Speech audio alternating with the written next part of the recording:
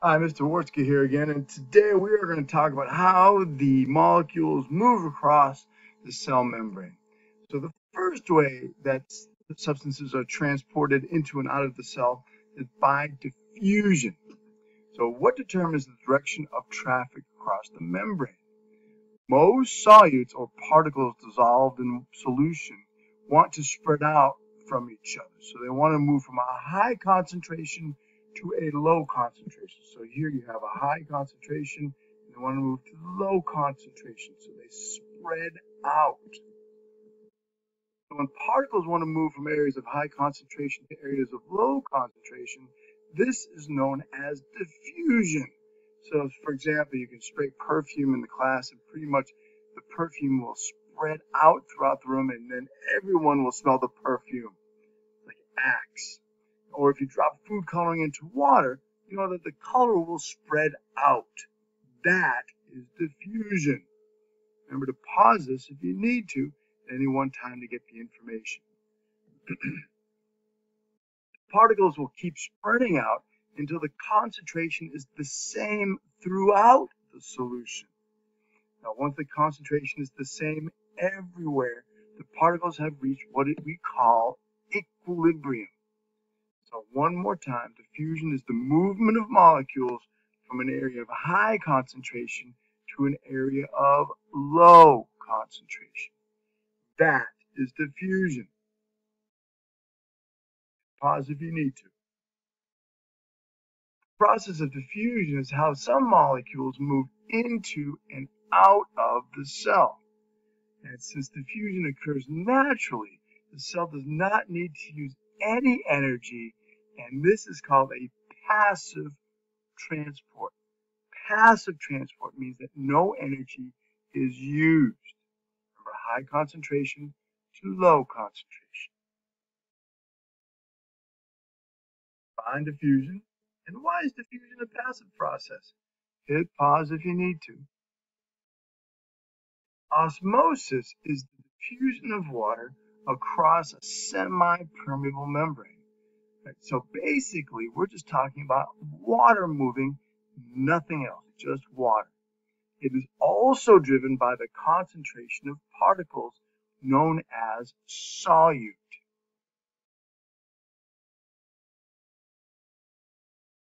So sometimes particles cannot move across the membrane. So instead, water will move across the membrane to even out the concentration. So right here we have on the left-hand side here, a lot of molecules, not many molecules. So the molecules will want to move from this side to this side, right? But the molecules can't move across this membrane. The only thing that can move is water.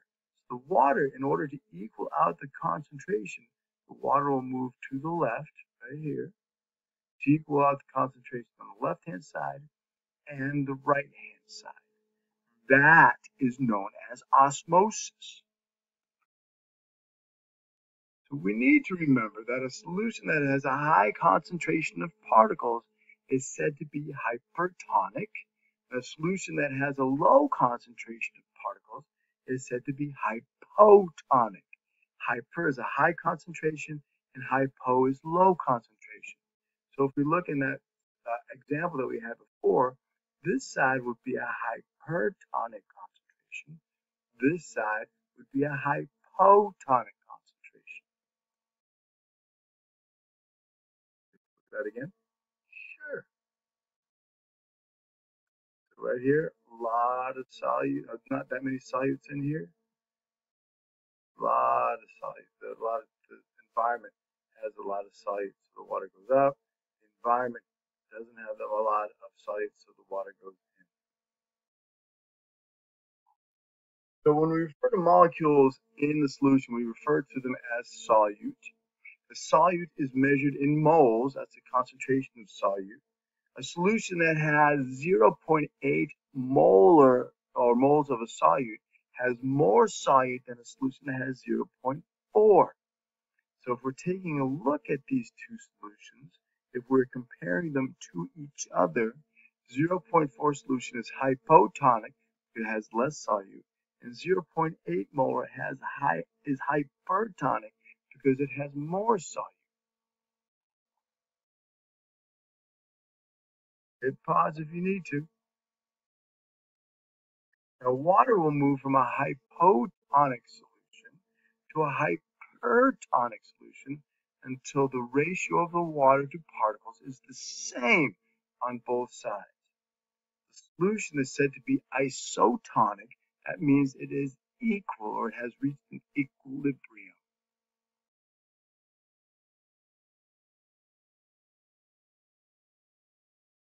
So there are three questions here. Define osmosis, not really a question. Two of the three solutions, which is hypotonic and which is hypertonic. Remember, hypo has the least amount of solute and hyper has the most amount of solute. And if the cell has 0.2 molar salt put into a beaker of water that is 0.8, which way does the water move? Into the cell, out of the cell, or into and out of the cell in the same amount? Remember, water always flows from a hypotonic to a hypertonic. Draw a diagram if you need to. Facilitated diffusion. Non-lipid materials cannot diffuse across the membrane as easily as lipid molecules. These substances must rely on special proteins called channel proteins, which we talked about before. These channel proteins, or carrier proteins, are embedded inside of the plasma membrane. Remember, here's the plasma membrane. Here's the channel protein. Molecules can move into and out of this. This, remember, is an integral protein. It's also a transmembrane protein. Molecules will diffuse from one side of the cell membrane to the other side through the protein tunnels. Facilitated diffusion is the diffusion of molecules through protein tunnels. It's basically diffusion with protein tunnels. Remember, high concentration to low concentration. That is facilitated diffusion. Since substances are still traveling from a high concentration to low concentration, it does not require energy, or ATP, so it is a passive process. Passive process. So why you need it is because the molecules are not lipids and they have a hard time moving through the cell membrane. Now, active transport, as powerful as diffusion is, cells sometimes have to use energy to move substances against the concentration gradient. I mean against. Well, things, remember, always move from a high to low concentration. If you move against that, you're moving things from a low concentration to a high concentration. This is called active transport, movement of molecules from a low concentration to a high concentration, and you're going to use energy. So down here, we don't have that many plus signs over here. We have a lot of plus signs over here. This is low concentration. This is high concentration. Molecules are going to move from this side to this side with energy. That's against. Usually, with diffusion, molecules want to move the other way, from high to low. But active transport, they move from low to high. It takes energy for that to happen. Now, embedded in the plasma membrane are special transport proteins that use energy to pump molecules in or out of the cell. So here is the protein, right here, right? The molecule finds here, energy in the form of ATP is used, and this protein flips. As it flips, it lets the molecule out. Then it flips back again, picks up another molecule, flips, and releases the molecule. This is active transport, moving it from a low concentration to a high concentration with energy. Now, this is also could be also the sodium potassium pump. Get used to this. You're going to see this on exams, on the EOC. You're going to see that picture. Remember it. The transport proteins are similar to carrier proteins in facilitated diffusion, but they're the ones that work in active transport, moving molecules from a low concentration to a high concentration. In addition, transport proteins require ATP or energy because they're going against the concentration gradient. Remember, from low concentration to high instead of from high to low. Or hit pause if you need to. You can hit pause now if you like. It's a lot of writing. So transport proteins are usually only involved in the transfer of smaller ions or molecules. So we have diffusion, facilitated diffusion, but now we have active transport, which move molecules against the concentration gradient. Only a couple of these diamonds over here. A lot of diamonds, moving diamonds inside.